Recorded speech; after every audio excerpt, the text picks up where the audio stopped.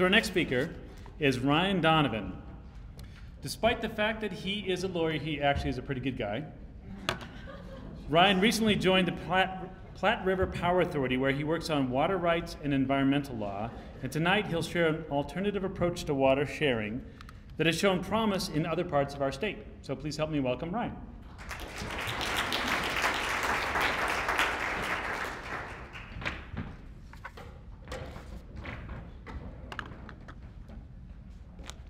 Thank you, Chris. Can everybody hear me okay?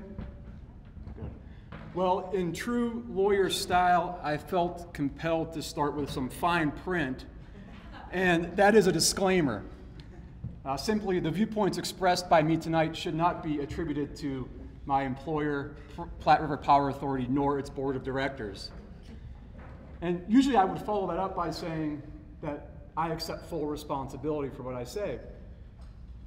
But in this case, I can't credibly do that because the ideas that I'm going to present aren't solely my own. In fact, they are part of a much larger discussion that we have been having around the state about water supply and water planning. In fact, there are people in this room that have contributed significantly to that discussion. And I will get to those in just a second, but first, I would like to thank the University Connections for hosting this great event. And thank you for showing up. It doesn't do a whole lot of good to have a forum when nobody shows up, so thank you for being here. I am a longtime resident of the city of Fort Collins, and I love this city. And one of the things that I love the most is that we are a city of doers, we are innovators, as we just heard, and in many ways we are a model city for other towns and cities around the West. In the last few weeks we've come together and talked about our history, our health, our secret sauce. And the answer for me tonight, or the question for me tonight that I hope to answer is, what does water have to do with all of these things? And in a word, everything. In fact, I think the most dangerous thing that we as a community can do is fail to recognize that when we're making decisions about land use and economic development, transportation, housing, we're making decisions about water. And this is really a two-way street. So when we're making decisions about water, we're making decisions about land use and local foods and walkability and economic development. Now, there's a growing momentum around better water supply and better water planning. And I'm going to get there in just a second, but every discussion that I've been involved in around water always starts with population. And I know Elizabeth Gardner was here, our state demographer, a few weeks ago and showed these numbers. So I'm not going to spend a whole lot of time on them except to say that by 2040, we are going to add in Larimer County an additional 156,000 people. Well, at first I was like, that's not that many people. And then I started thinking, or somebody said to me, the current population of the city of Fort Collins is about 155,000 people. So in the next 25 years, we're going to add, in terms of population, another city of Fort Collins to Larimer County. So the question becomes, where do we get the water? The current status of our natural system is that it is over-appropriated. That seems like a pretty lawyerly term, so what does that mean? It simply means that there is more demand than our natural supply can yield. So if we take the Platte River, for example, say on average the Platte River yields 100 acre-feet of water per year. Over-appropriated simply means that we have rights on paper to 150 acre-feet, 200 acre-feet of water per year. So one option to get more water is that we don't get more water, right? We conserve. We use what we have and we spread it further. Now, I think the state has done a great job, the city of Fort Collins has done a great job in advocating for conservation. The reports that I've seen are indicating that conservation alone is not going to get us there. So where do we turn? Where do we get water? We go buy water.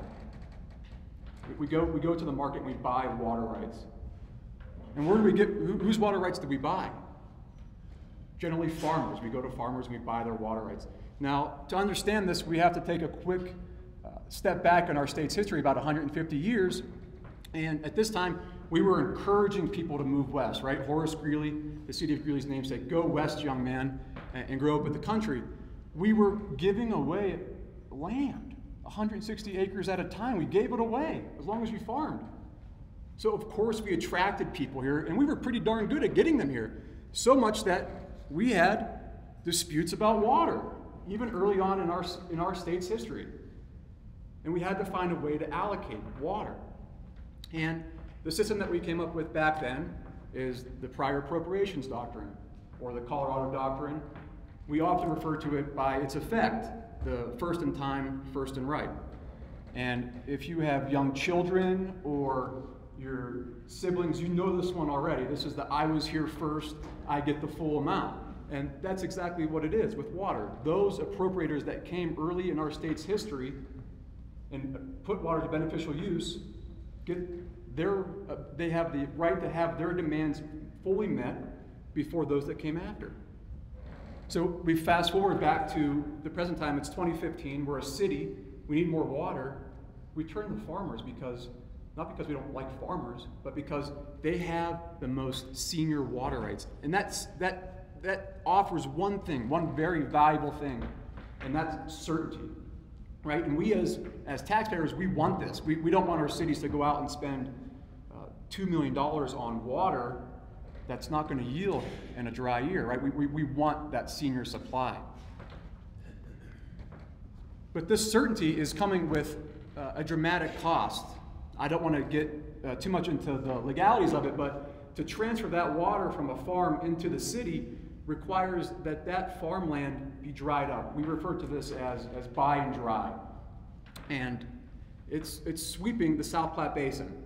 In fact, the Colorado Water Conservation Board indicates that by 2050, we here in the South Platte Basin could lose 267,000 acres of irrigated land. That's astonishing. And some of this is due to urbanization, no doubt, but it's being fueled largely by buy and dry. So we have this physical scar on the land, but it's also a land use issue.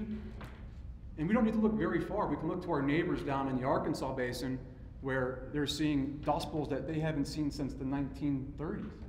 It's having huge environmental consequences where the most popular crop is tumbleweed. You're seeing invasive weeds growing up everywhere. So those in the water community have begun to ask, is there a better way? Can we start transferring water to communities in a better way to alleviate some of these negative consequences? And one of the ideas that has gained a lot of momentum and has shown promise around the state is referred to as buy and supply. Now, it's easy to get lost in the details of what buy and supply is or what buy and supply should be. It's a relatively new concept, but the main distinguishing factor is that rather than just buying the water rights and leaving the farm to dry, the city buys the farm and the water rights. So what does this do? Well, it immediately gives the city some stake, some destiny over what happens to that land, right? And one option that is working well in the Arkansas Basin is that you put a conservation easement on that farm. And for those that aren't familiar with conservation easements, you're basically selling the land, the development rights of that land to an entity, a land trust that's going to agree to never develop that land. This can have benefits for local food, right? You keep agriculture local, but you also get to address a lot of those environmental concerns. You can have recharge spots, flood control. You alleviate some of the soil erosion problems that are rampant in the Arkansas Basin. Perhaps the city could be strategic in what farms it chose to enter into these types of agreements with around the city and prevent massive urban sprawl. That's all fine and good, but for me it all has to come back to water. So what's in it for water, right? This has to be a water supply plan. And you could do something, what you did on the land with the water. For those that aren't familiar, in Colorado we treat water rights very much like real property. So you could put a conservation easement on the water right and say, Mr. and Mrs. Farmer, in most years, you're going to get your full amount of water. But in some years, maybe 3 out of 10, we, the city, have a right to come in and interrupt perhaps 50% of your water supply.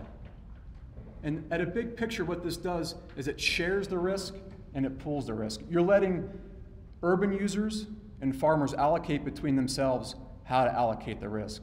And the idea is that you would have a series of these farms around the community from which the city could pull a certain amount of base and dry year water supply. Now, there's no blueprint for what this looks like. And I know for some communities that might be scary. But for Fort Collins, we are a city of leaders and innovators, and we're creative.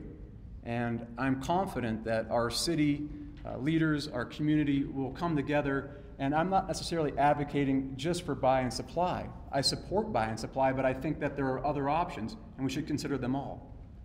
But I would just like to close with one word of caution. I'm hearing in the water community that we are quickly approaching a critical point or a tipping point where our ability to do some of these things will be prohibitively expensive. The effects of urbanization and buy and dry will be so far down the road that we will not be able to turn the clock back and go to do these things. So my recommendation is that we act deliberately and thoughtfully, but that we also act swiftly. Thank you.